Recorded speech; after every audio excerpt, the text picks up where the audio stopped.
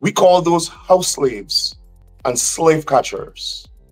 And Kwame McCoy is the epitome of a slave catcher and a house slave. We call those house slaves and slave catchers. We want the world to know what is happening in Guyana. The rosy picture that the government attempts to paint is reminiscent of Russia and Animal Farm. Welcome back to the flight. Hit that subscription button, buddy, and stay updated with everything that's trending in Guyana and the diaspora. Thanks. Kayatur News, a 20-year-old accounts clerk on Wednesday appeared at the Georgetown Magistrates Court after she was charged with 24 counts of larceny in connection with the alleged theft from BPAT's, a retail store at 111 Regent Street, Laceytown, Georgetown. Former accounts clerk at BPAT store Janacy Jacobs. Former accounts clerk at BPAT store Janacy Jacobs. Janacy Jacobs, who resides at Lot 17 Unity Street, La Grange, West Bank, Demerara, is accused of stealing a total of $16,765,027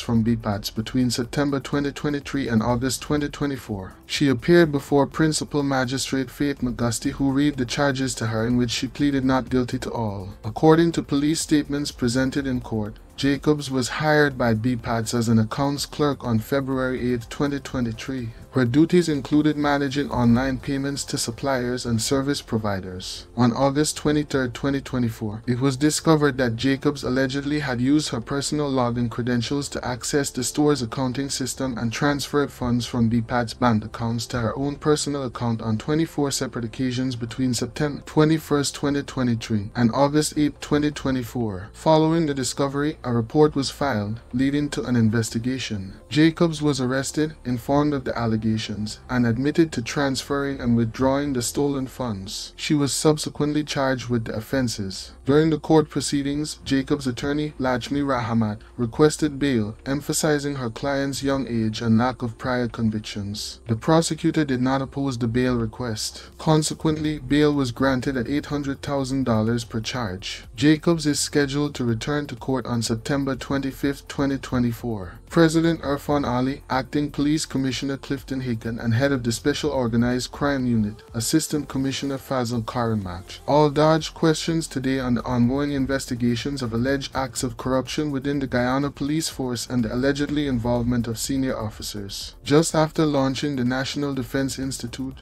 President Irfan Ali was questioned on the issue by journalists, but said it is the Special Organized Crime Unit that is handling the matter, and he will not intrude. That's a matter that is under investigation. That is a matter that SOCU is handling, and they are doing so independently, so I can't give an update, President Ali said. Acting Police Commissioner Clifton Hicken hopscotched around questions on the issue, and said it is the head of SOCU who should be asked questions about the investigations. I am not interfering with that matter, and I am giving them latitude to do exactly what they have to do, Hicken said. Contacted today by news source, the head of SOCU, Assistant Commissioner Karimach, would only say that the investigations are ongoing. He denied reports in another section of the press that the probe has been drawing blanks. Almost 2 months ago, Assistant Police Commissioner Calvin Brutus proceeded on leave to allow an investigation into claims against him of financial impropriety amid reports of widespread corruption in the police force. Mr. Brutus has been relatively silent on the issue, but the investigation against him has been widespread. As part of the investigations, SOCU sought and was granted an order to freeze a bank account which was reportedly linked to Mr. Brutus' wife. The investigators have also been examining the accounts of the police force's credit union after noticing some accounts with unusually large deposits. Security officials in Guyana and Trinidad and Tobago have launched an investigation into a bomb threat made against the Chetty Jagan International Airport and regional carrier Caribbean Airlines.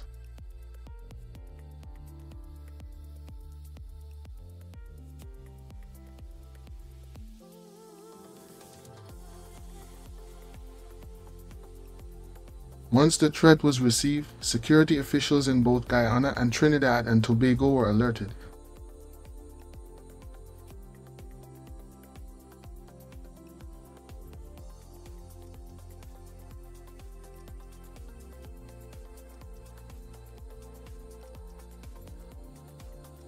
In the rambling phone call, which was heard by news source, the man claimed to have been part of a group that was planning an incident against the airline and the local airport. He said he was no longer part of the group, but wanted the authorities to be warned. While he was questioned about the threat, he told the airline employee that she was asking too many questions and demanded to speak to a manager of the airline. News source understands that the telephone companies operating in Guyana have been contacted to assist with the investigations and a possible trace of the call. Police officials in Guyana have confirmed that an investigation into the threat is ongoing. Just last week, a threat was issued against the Marriott Hotel in Georgetown. It was later determined that the threatening call was a prank.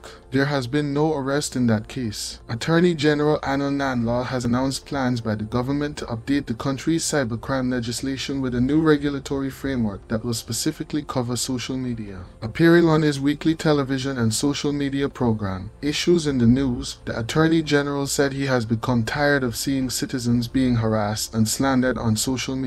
He warned that the government will not sit idly by and ignore attacks using social media. Nanlal said the abuse of freedom of speech will not be condoned. There is no country whose laws, including the United States whose laws are quite liberal, nowhere the laws will justify or permit the type of publications that emanate from these social media platforms. So, the time has come in Guyana for us to pay serious attention to regulating cyberspace because currently it is completely unregulated and it is the platform for the slaughtering of people's reputation, character, social lives, and the lives of their families, the Attorney General stated. In recent weeks, some government officials have been filing and threatening lawsuits against a number of social media personalities while claiming to be victims of slander. Mr. Nanlal said the attacks have also been extended to private citizens, and those attacks have been causing tremendous harm to people's character and reputation. He said condign penalties will be introduced.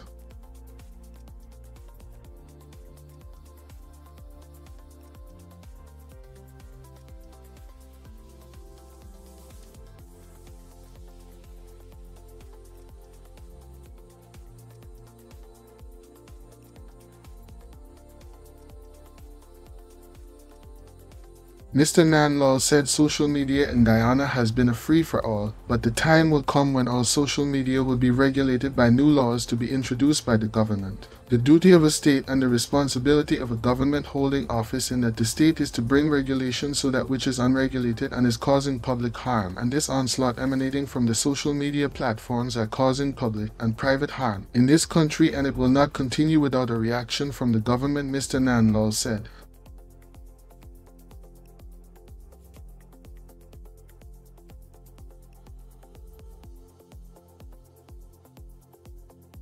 The Georgetown Public Hospital Corporation marked a significant medical milestone on July 10, 2024 by successfully performing a life-saving emergency repair of a ruptured abdominal aortic aneurysm, a procedure that has been completed only 3 times in Guyana's history. This achievement underscores the expertise and commitment of the GPHC's vascular surgery team, led by consultant vascular surgeon Dr. Carlos Martin. An abdominal aortic aneurysm occurs when the aorta, the body's largest artery, develops a dangerous bulge due to a weakness in the vessel wall. A rupture is a life-threatening medical emergency with a grim 65% mortality rate before patients even reach the hospital. Once a patient arrives in the emergency room, the survival rate drops by 1% per minute, and even after reaching the operating table, only 50% of patients survive the surgery. These stark statistics make the recent successful surgery at GPHC particularly extraordinary. The latest procedure was performed on a 56-year-old man who was flown to the GPHC from Guyana's interior in critical condition, having lost 5 liters of blood and with a hemoglobin level of just 7 grams divided by DL. Upon arrival at GPHC's Accident and Emergency Department, the vascular surgery team swiftly stabilized the patient and prepared for the complex surgery. Over an 8-hour operation, Dr. Martin and his team repaired a large infrarenal aortic and common iliac artery aneurysm with a free rupture, ultimately saving the patient's life. Reflecting on the successful surgery, Dr. Martin emphasized the importance of teamwork and the hospital's ongoing investment in specialized supplies and medical training. He also expressed gratitude to the hospital's administration and clinical teams for their collaboration, which was critical to the patient's survival. Prior to 2021, such surgeries were unavailable in Guyana, and patients with ruptured AAS would not have survived. Thanks to advancements in the country's healthcare system and the skill of the GPHC's medical teams, 3 patients have now been saved in the last 3 years following AA ruptures. This remarkable achievement is a testament to GPHC's dedication to providing cutting-edge medical care and ensuring that the people of Guyana have access to life-saving treatments. The hospital remains committed to pushing the boundaries of healthcare excellence and improving outcomes for patients across the country. Kaieteur News, the 2 Guyana Defense Force ranks who were nabbed in July with 316 pounds of Ghana made their 3rd court appearance yesterday, where one was jailed and the other was granted bail. GDF ranks Edward McCoy, a 40-year-old from Caneville, East Band Demerara, and John Johnson, a 24-year-old from Timeri Docks. EBD appeared before Principal Magistrate Faith McGusty at the Georgetown Magistrates Court. During the court proceedings, McCoy changed his plea from not guilty to guilty and was sentenced to 3 years in prison. He was represented by attorney Felicia Williams. McCoy admitted to possessing and trafficking the drugs. He also expressed ignorance about the legal status of marijuana, stating, "No, I didn't know marijuana was illegal," McCoy told the court. Meanwhile, Johnson's lawyer Bernard Da Silva made an application for bail, citing that his client was neither the driver nor owner of the vehicle containing the drugs. As such, bail was granted to Johnson in the sum of $350,000 with conditions requiring him to report to the East La Penitence police station. The matter has been adjourned to September 25, 2024 for further report and disclosure. McCoy and Johnson were nabbed on July 27, 2024 with 316 pounds of Ghana during an intelligence-led police operation. At around 21:20 HRS, acting on information received, officers from the Special Branch and other units intercepted a Route 42 motorbus on Mandela Avenue. McCoy was driving, and Johnson was in the front passenger seat. Both men were in uniform. A search of the vehicle revealed 49 large parcels wrapped in transparent plastic on the bus seats, containing leaves, seeds, and stems suspected to be cannabis. The drugs were lodged and calculated. The soldiers were told of the offense and were charged. We want the world to know what is happening in Guyana. The rosy picture that the government attempts to paint is reminiscent of Russia and Animal Farm. The picture you're getting from the government is not true. All is not rosy in Guyana. And that's why we staged the protest. In addition to that, this government is the most dangerous, deceitful government who manufactures lies faster than all of the car and vehicle manufacturers in the world manufacture cars. Nothing this government says is true. Nothing the Ghana Police Force says is true. It is something, Heather, that has not been seen except in autocratic governments, except with apartheid governments, except with despotic and ethnocratic governments. They lie for everything. Lies are an official policy of the PPP government, and I will prove it. Now, following the protest on Monday, the government announced that they will criminalize persons who criticize them on social media. They couched it, the Attorney General, as people attacking citizens.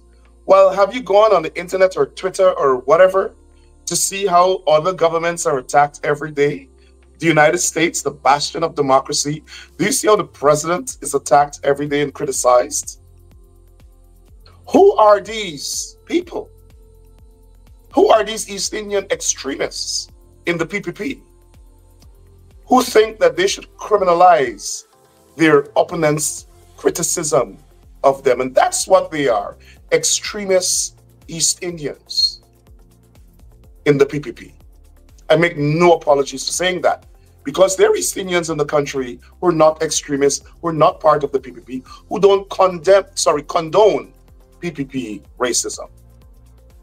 And then they have a few blacks, Afro-Guyanese citizens like Kwame Mccoy and Onesh Waldron and others who are just there to be their apologists. They want power, you see. They want political power.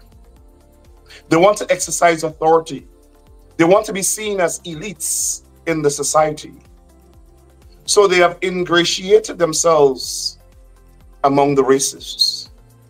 And they condone the slaughter of Afro-Guyanese by death squads formed by the racists. They condone the attacks on Afro-Guyanese communities. They condone the depletion of resources in Afro-Guyanese villages and NDCs and regions. They condone it. They condone discrimination against Afro-Guyanese. You see, back during chattel slavery, we had people like those who sold us out, sold out the Africans, pointed them out where they were hiding, recaptured them when they tried to escape from white, brutal slave owners. We call those house slaves and slave catchers. And Kwame Mccoy is the epitome of a slave catcher and a house slave. We call those house slaves and slave catchers. Yes, we must call them out for who they are. So yesterday, myself and Mr. Paul Slow, former Assistant Police Commissioner, and the former Chairman of the Police Service Commission, a distinguished Guyanese, who they are trying to smear,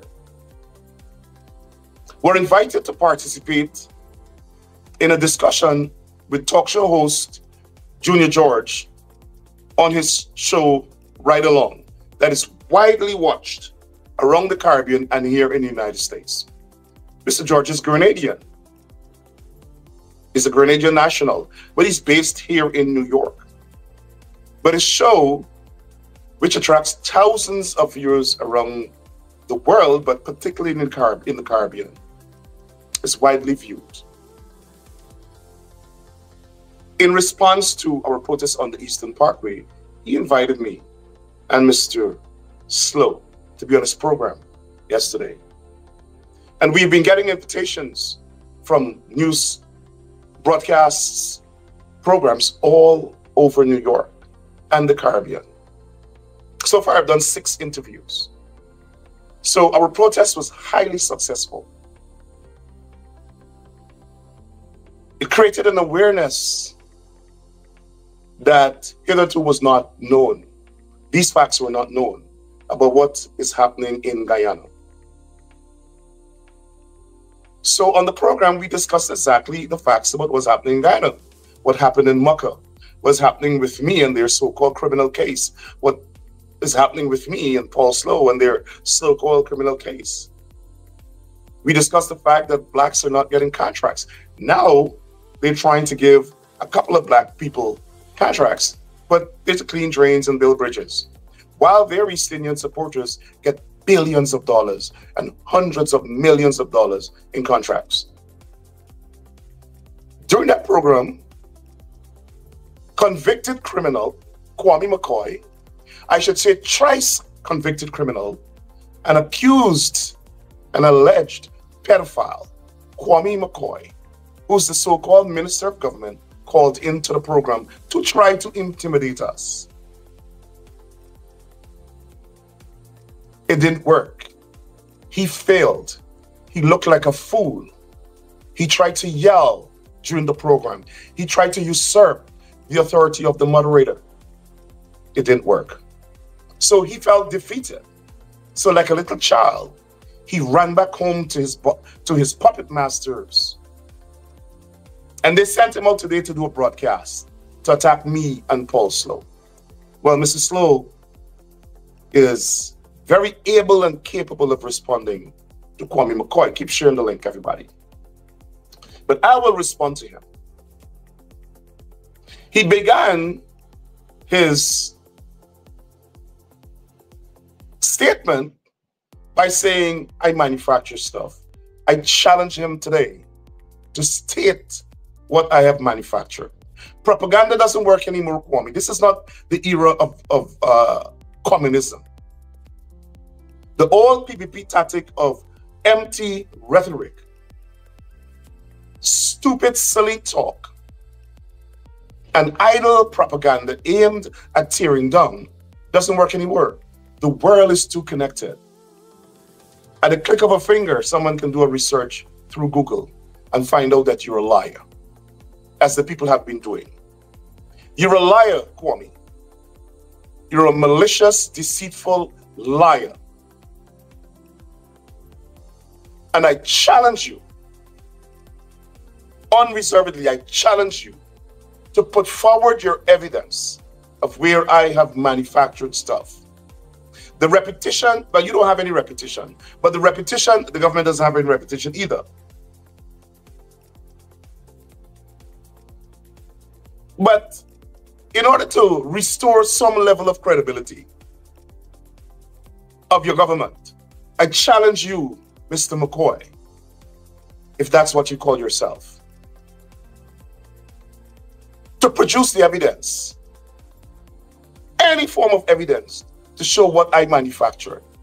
I am not the PPP. You see, my Guyanese brothers and sisters and friends of Guyana, when we talk about the PPP government and their members, we give you facts. We give you facts. Whenever they talk about us, they manufacture stuff.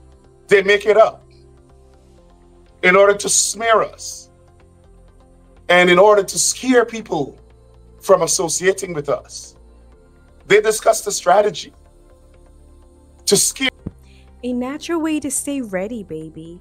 Because I'm ready for you, Mr. C. The ultimate male supplement, men's total wellness formula, packed with essential nutrients for men's health. She'll call you Mr. C. It is said it costs $1.5 million for a license